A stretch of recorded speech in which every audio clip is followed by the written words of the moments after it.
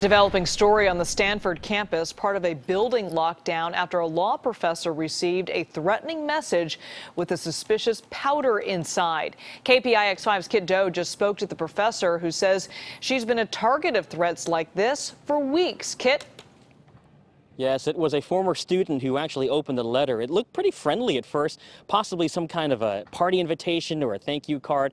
It even had decorative gold foil on it, but when they opened it up, that's when they knew to call 911. Now, that's when the fire department showed up with a hazmat team. They shut down several classrooms of Stanford Law's Newcomb building. Crews tested the white powder, and it came back as an inert substance. Now, sources tell us it might have been baby powder. Now, the text of that threat said this: "Since you are going to disrobe Persky, I am going to treat you like Emily Do." Now, Emily Do is the pseudonym given to the victim in the Brock Turner sexual assault case. Now, today's threat is exactly the same wording from the mailed rape threat that Michelle Dauber got last week, but that time it was filled with glitter. Stanford professor Michelle Dauber is leading the Recall Persky campaign. She says she's gotten dozens of threats for her to lose her job or get raped herself.